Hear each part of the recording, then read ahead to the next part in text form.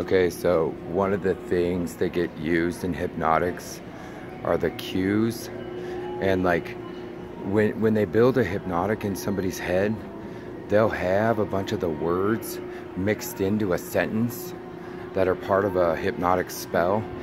And then some visual, like the movie Pinocchio and some of these old Disney movies have been used in the past to do hypnotics on children. Shit. And they're reissuing Pinocchio, so there's going to be some sort of hypnotic in that movie that's going to be new and updated in hypnotics world. So we need Disney to address this issue. Shit.